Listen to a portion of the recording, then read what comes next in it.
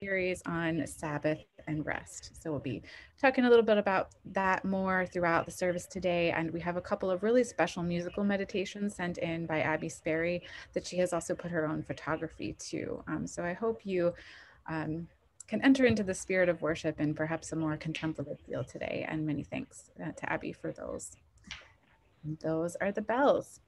So as a reminder, after worship today, we are having our annual meeting where we look back on 2020, give thanks for what has been, and also make some plans for 2021, most notably passing our budget and our series of nominations to church leadership positions. A few other items of business to talk through as well. So I hope you'll join us for that immediately following worship. And then next week, on the 31st of January, we will have a special service on Sabbath play. Our formal worship time will be a bit shortened, and then we will follow that with time to play a game together, a game that the missions ministry has created especially for us. So I hope you'll join us for that worship service. And then on February 7th, we'll reconvene for a communion worship and also have guest speaker Mary Streeter with us. She has been with us before and thought that her attention to restorative practices and mindfulness might be a great addition to our Sabbath series. So she'll be joining us then. And as a reminder, on February 8th, which is a Monday evening, all of you who are taking on leadership positions in the church for the coming year, that's our All Ministries night. So we'll meet at 7 p.m. to organize ourselves for the coming year. I will ask I'm getting a little bit of background noise on the line today. So if you get muted, no worries, you can just unmute yourself. But please go ahead and mute while you're not speaking. Thank you. All right, Super Bowl of Caring coming up. So I think Bonnie Belfield, would you like to make a special announcement about the peanut butter?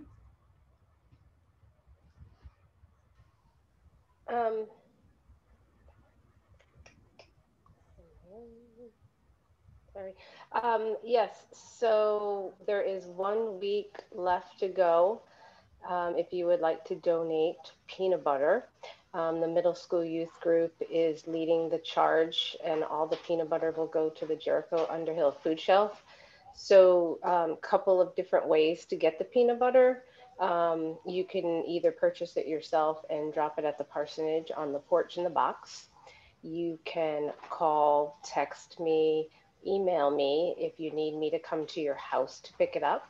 Or 3, let me know if you would like me to shop for it. I know I'm going to be at the Jericho Market Tuesday morning if you would like to spend your money locally, and then I'll probably be at Price Chopper later in the week. So we'd like to finish this by midnight next Sunday so I can count it all, take a picture of it next Monday morning, week from tomorrow, and get it over to the food shelf before the next disbursement. Thank you. Thanks, and thanks to all who've already donated. We'll also be taking up a special collection next week that our missions ministry has designated for those in need of rental assistance in this time. So thank you for your giving in these ways. The new Underhill Village Neighborhood Group, formerly known as Jacob's Property, this week will be presenting to some of our immediate neighbors. We sent out letters to those property abutters and a bit beyond here up Route 15 to invite to hear a presentation on where we are with the project. Of course, everyone in the church is welcome to come to that as well at our regular church Zoom link on Tuesday night at 7. So wanted to make sure we all knew that that was going on. Give thanks again for the team as they continue to carry the work forward, and also ask for your prayers as we begin this more external process in talking about the project and the plans for the land. So that will be on Tuesday. And those, I believe, are our announcements for this morning. So having heard the bells, let us begin our worship with this prelude written by Max Richter and played by Abigail Sperry.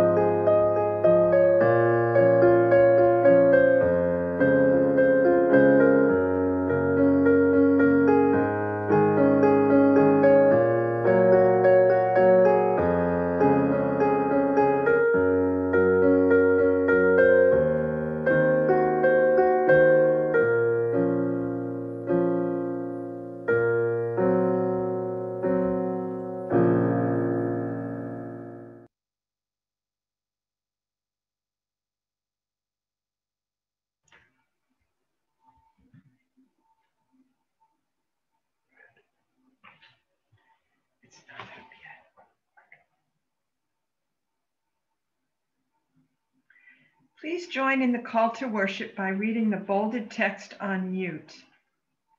Gather this day in silence and hope.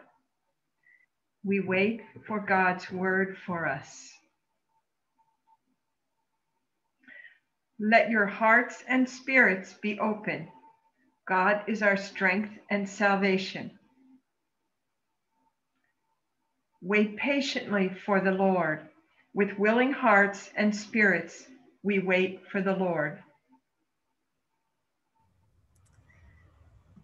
Our opening hymn this morning is "O Jesus, I Have Promised." I invite you to sing along on mute at home, or if singing along by yourself is not what you'd like to do, you can of course read these lyrics out loud.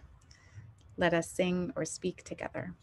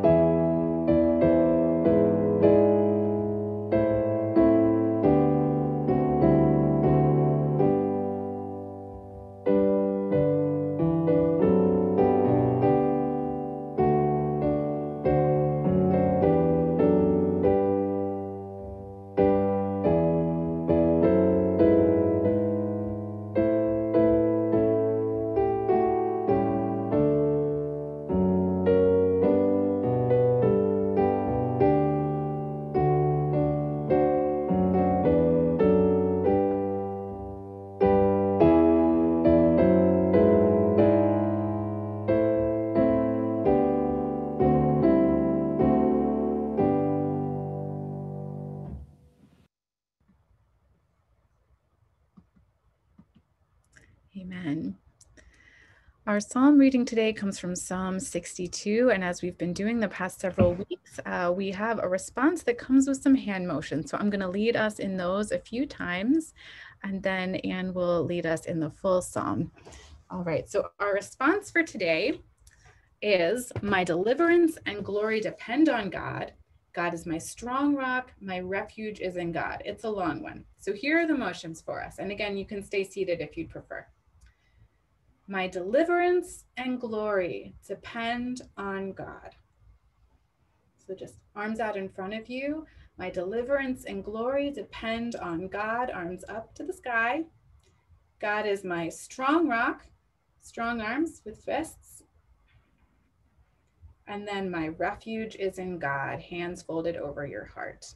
We'll do that a few times. So from the beginning, my deliverance and glory depend on God. God is my strong rock. My refuge is in God. Cliffs are smacking each other a little bit. All right, we'll do it one more time. My deliverance and glory depends on God. God is my strong rock. My refuge is in God.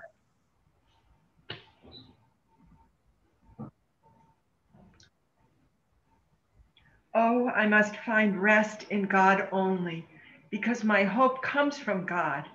Only God is my rock and my salvation, my stronghold. I will not be shaken.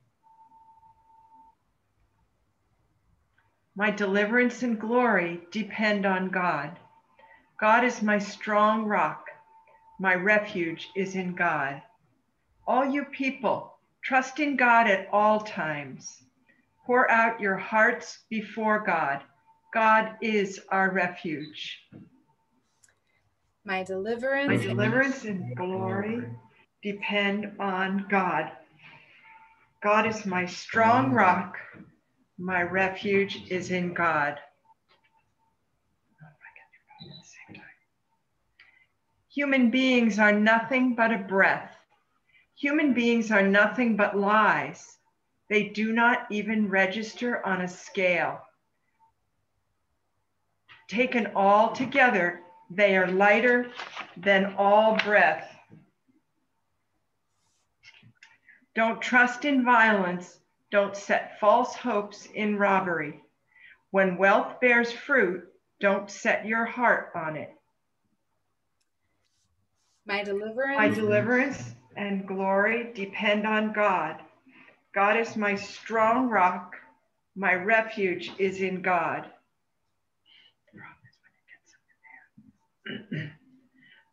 God has spoken one thing. Make it two things, that I myself have heard, that strength belongs to God, and faithful love comes from you, my Lord, and that you will repay everyone according to their deeds. My deliverance And glory depend on God. God is my strong rock. My refuge is in God. Amen. The peace of our Lord Jesus Christ be with you all. And also with you. with you. Also with you. Also with you. you. Morning. Peace. Everyone. Good morning. Good morning and peace. Good morning. Good morning, everyone. Peanut butter. Sunny Morning. day.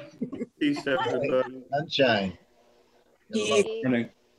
Morning, everybody. Morning. Great to see everyone today. Peace be with you. I heard the peanut butter and jelly song mixed in there. That's a good one. It's a good one. All right, let's get our little lights ready. We're going to sing our peace song for Epiphany this year, which is This Little Light of Mine. As soon as I get that back on the screen. There we go.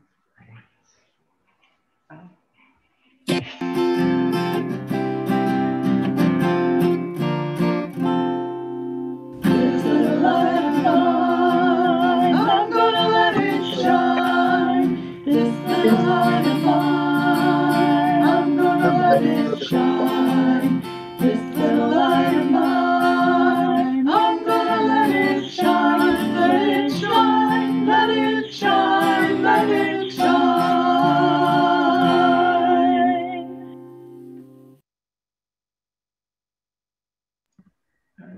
Amen.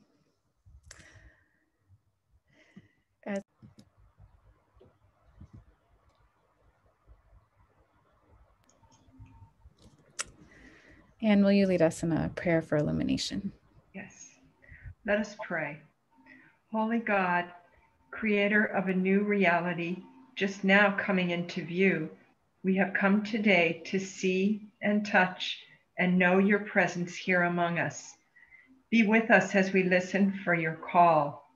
Help us hear afresh the good news that power and steadfast love arise from you, our rock and our salvation. Amen.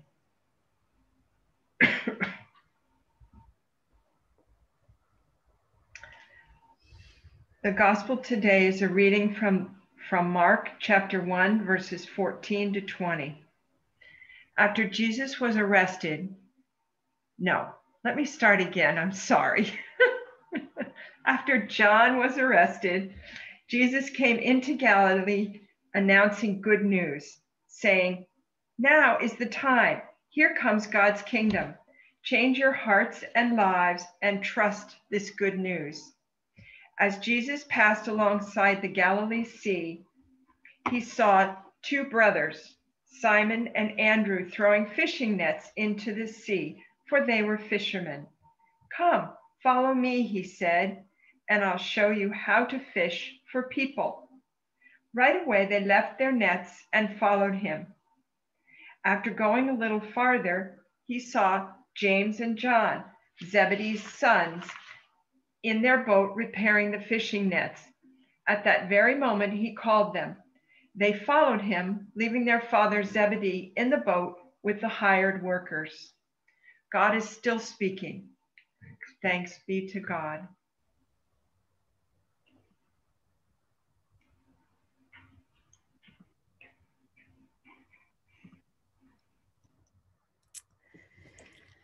In our series on Sabbath and rest, which we began a few weeks ago, we have been reflecting on why keeping Sabbath, why setting aside some time as holy is so important.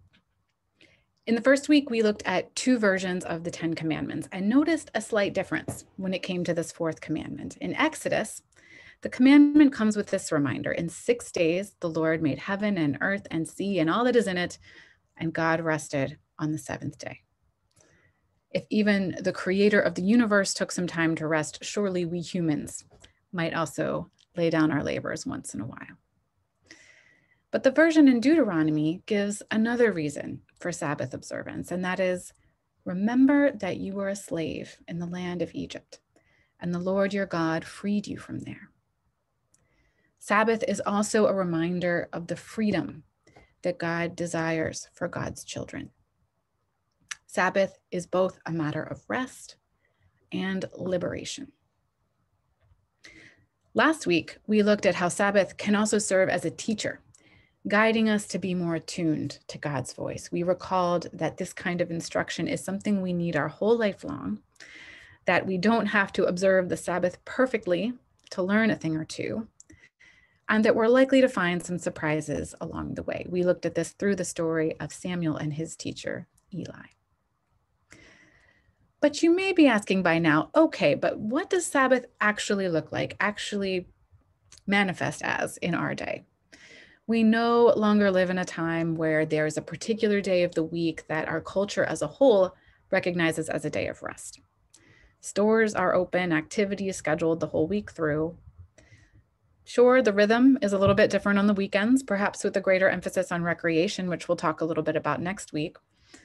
But a complete refrain from the business and the busyness of our lives is not something that we observe collectively at this point. We can bemoan it, we can celebrate it. Either way, it is how it is these days. Now, before we get too deep into how we might observe the Sabbath in our day, I wanted to pause and recognize that we, individuals and families gathered here today, experience time in very different ways. A lot of that difference is driven by life stage, as we will look at during Lent this year. To everything there is a season, and we are not all in the same season. That is how it should be in the life of a congregation. We are in different ages and family arrangements. We have different challenges when it comes to our health or employment or finances. And the pandemic has likely exacerbated whatever previous relationship to time we had. If we had a lot of time on our hands before this, we may find we have even more now. If we were often pressed for time before the pandemic, that might be even more the case now. Or maybe this time has been a switch. Maybe you have moved from busy to idle or vice versa. But I'm guessing that for most of us, the rhythm of life has changed drastically since March and will likely change again significantly sometime this year. So I say this because it is a difficult moment and a difficult context in which to talk about making time or setting aside time for Sabbath. Our experiences are so different. And at the same time, Sabbath has at its heart a few hallmarks that I hope will invite us each to think about how we set aside time that is restful, that is freeing, and that orients us toward God. The first of those hallmarks is that Sabbath is an exercise in refusal. In her book, An Altar in the World, Barbara Brown Taylor explores several spiritual practices, and Sabbath comes in the chapter entitled The Practice of Saying No. She begins by talking about how glorious it can feel to say yes, especially in the big moments of life. Yes, I will marry you. Yes, I accept the job offer. Yes, I desire to be baptized. You can tell she was a pastor. It is often easier to look back and reflect with gratitude on the opportunities we did take. Remembering the no's might lead to some regrets. But it's not just the big no's that can prove to be a challenge. We hesitate in small ways too. Maybe we're afraid of missing out or worried about the way others will perceive us. Taylor gives these examples of some no's that we are not very likely to hear. No, I want to stay in tonight. Okay, that was pre-pandemic, but I think you get it. No, I have enough work for now. Or here's a good one. No, I have all the possessions I can take care of. These no's might jar us just as much as a refused marriage proposal. Isn't it rude to refuse an invitation, detrimental to one's career, to admit to being at capacity, and to confess that one already has enough stuff to take care of? But come on, new stuff is fun, exciting, and contributes to the economy. These just aren't refusals that we are accustomed to making. But saying no is necessary when it comes to Sabbath keeping. Abraham Joshua Heschel, whose book I shared last week and is up behind me now, writes this of the Jewish Sabbath observance. On the Sabbath, we especially care for the seed of eternity planted in the soul. Do you ever think about that? That in you lies the seed of eternity? He goes on, how else express glory in the presence of eternity, if not by the silence of abstaining from noisy acts? There is something of the glory of God that is ever close, yet perpetually out of reach if we don't clear the way to take it in. So what is it exactly that we should say no to? This has, of course, been the subject of much debate over time. Ancient rabbis were so concerned in clearing the way for a day of devotion that that list of no's just kept growing and growing and growing. To paraphrase Heschel, it evolved to a level of observance that could be reached by certain exalted souls, but not so much by ordinary folk. Another attempt at defining Sabbath parameters came with what have been called blue laws in this country, rules about what can and can't, or could and couldn't be done on a Sunday. This began with lengthy lists used by the Puritans, but evolved over time to focus primarily on commerce and specifically the sale of alcohol. They still exist today, like in Massachusetts, where you can buy alcohol on a Sunday, but only after 12 noon. A grocery store I often went to had grates that would descend from the ceiling over that portion of the market, lifting only at lunchtime on a Sunday. It's hard to imagine that this clear compromise observance has much impact either on those who wish to abstain or those who wish not to. But for a little while each week, there is this visible reminder that for some people at some point, it was important each week to voice a collective no to some things, to make room for something else. Let's listen for a moment to how Barbara Brown Taylor describes her very first experience of Sabbath. The first time I really tried this was the Sunday after my last Sunday as a parish minister. After more than 20 years of being in church most Sunday mornings, I found myself suddenly faced with a whole day at home alone. I could not go to the church I had just resigned from. I did not want to go to church anywhere else. I thought about going to the grocery store, but I live in a small town where someone was bound to report that I had been seen buying cold cuts on my first Sunday morning away from church. So I stayed home instead, where I confronted grave questions about my professional identity, my human worth, and my status before God. But that only lasted about an hour. After that, I went out on the front porch and said morning prayer with the birds. Then I read until lunchtime. Then I made an egg sandwich. Then I took a nap. By the time the sun went down, I realized that I had just observed my first true Sabbath in more than 20 years. In the years since then, I have made a practice of saying no for one whole day a week to work, to commerce, to the internet, to the car, to the voice in my head that is forever whispering more. One day each week, more God is the only thing on my list. Similar to Heschel's description of the rabbis and their evolving Sabbath practice, Taylor didn't begin with a long list of parameters of what Sabbath was and wasn't. One day, facing some constraints not entirely of her choosing, she found herself in a moment of Sabbath. And over time, it became clear to her what she would have to say no to in order to experience both the rest and the freedom she felt that first day. Her list of no's grew to include not only the typical work and shopping, but also the internet and use of her car, things that might seem to us particularly sacrificial. And yes, she too lives in a rural setting. Some of us may already have a sense of what belongs on the no list, what we need to refuse on regular occasion in order to open us up more to God. Maybe it's the news or our social media feeds.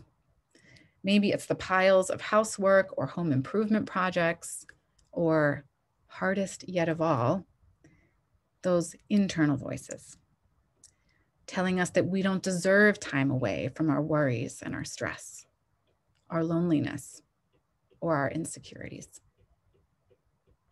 Heschel says the Sabbath is no time for any activity that might dampen the spirit of joy. Even without a pandemic, that is a tall order.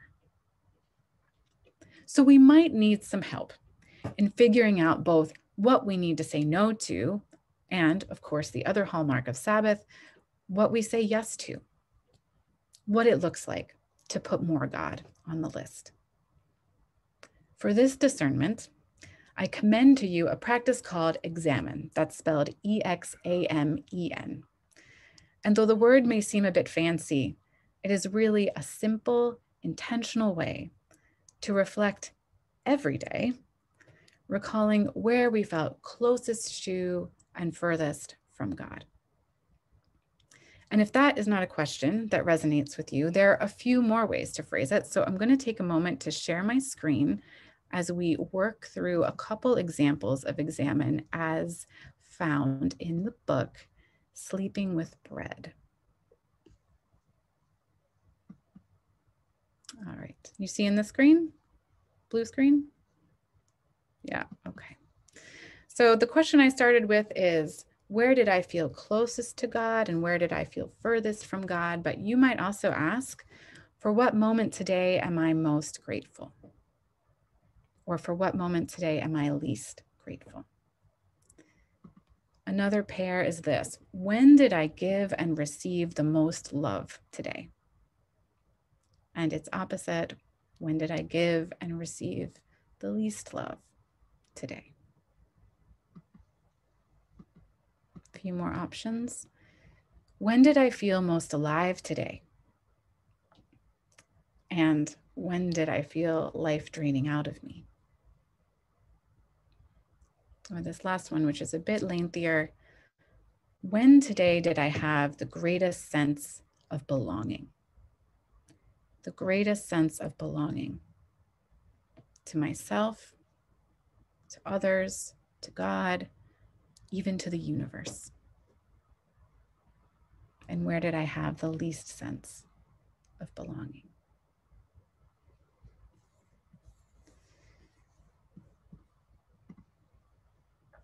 Finding our way toward good Sabbath practice can begin with these questions, asked not just on particularly good days or particularly bad days, but every day. At the end of the day, as we lay down to rest, whether we are exhausted and have a very small window for prayer before we fall asleep, or whether it takes us a while. These questions can help us start to identify what during Sabbath time we need to say no to. All those things that drained us, that left us feeling disconnected, ungrateful, unloved. And then on the flip side, examine reminds us of what connected us, what brought us alive, what reminded us that we are loved with an everlasting love. And as we begin to discover what that is, then we can ask ourselves, how do we get more of that for our Sabbath time? Because remember, we are talking specifically about Sabbath here. We cannot root out all of life's toil and pain and suffering. Our job is not to permanently transcend our reality, turning away from everything that makes us uncomfortable. On the contrary, we expect to live in the middle of that 6 out of 7 days. But God desires for us, perhaps even longs for us, to enter regularly into holy time that is for our rest and our freedom.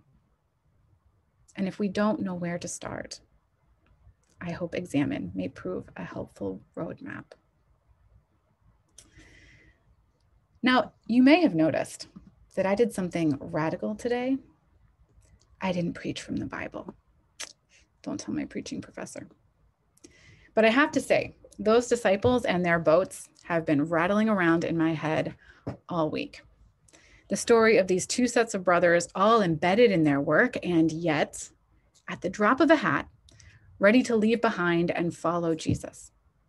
And with James and John, it is particularly poignant. Mark, who never wastes a word on anything, lets us know that they left their father Zebedee in the boat with the hired workers. Poor Zebedee. Now, I am not going to try to connect what happened on the shore that day with their Sabbath practice that I really can't speak at all about. But I can't help but notice that when the moment came, Peter, Andrew, James, and John all seemed to know pretty quickly where they would say no to their families, their livelihoods, all they ever knew, and where they would say yes to unknown adventures with Jesus. May our Sabbath observances, our no's and our yeses, prepare us too for the adventures God has in store. Amen. Amen.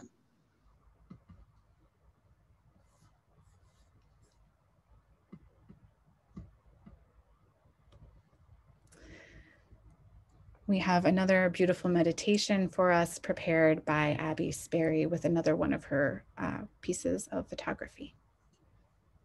Let us prayerfully reflect together.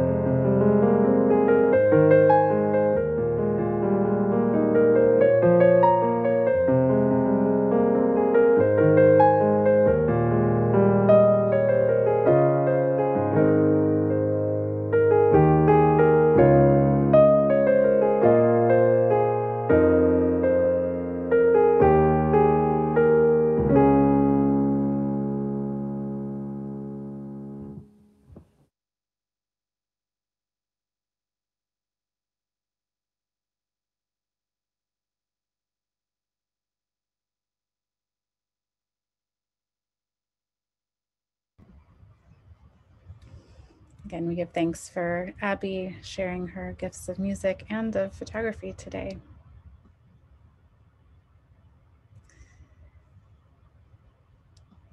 At this point, we come together lifting our gifts before God and before one another, blessing them to ministry in this world. We give thanks for the giving that has continued strongly through these past, what are we at now, 10 months since we've been able to be together in person. Giving is available online on our website, ucu.church, as well as through the mail, P.O. Box 265 in Underhill, Vermont. And we ask a blessing on the givers and the gifts this day. Let us sing together our doxology, a song of praise, as we offer our gifts.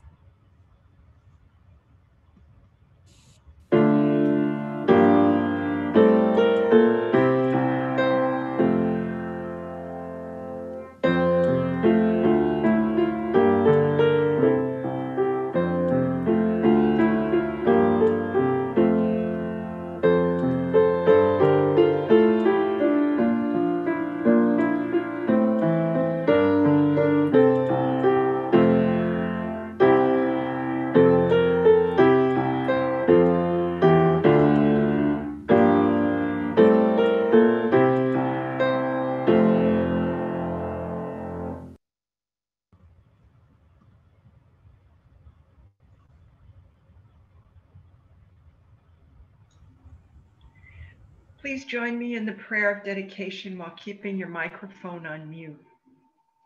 May these gifts given to ministries of grace be a blessing to friends and strangers, that the love of God may reach all of God's beloved. Amen. Amen. Our closing hymn today may feel a little out of place. Abide with me, an old and good hymn, is typically sung at the close of day in the evening, not on a bright summer sunshiny morning. Not summer, bright winter sunshiny day. However, the sentiment of this hymn, that God abides with us, is close to us, has a lot to do with the Sabbath that we are striving to keep, drawing near to that eternity placed within. So I invite us to sing a few verses this day of Abide with Me, even if evening isn't falling so fast this morning. Let us sing together.